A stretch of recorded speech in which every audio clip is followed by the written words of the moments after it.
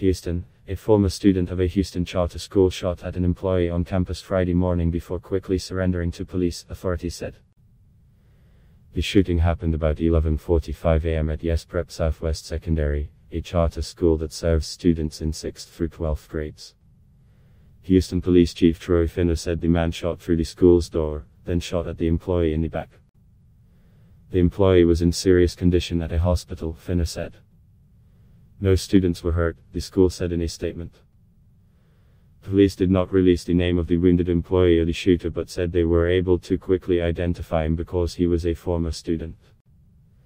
A line of students in masks streamed out of the school just before 1 p.m., holding their hands up to show officers they were not carrying a weapon. Multiple students told reporters that they saw blood while leaving the building.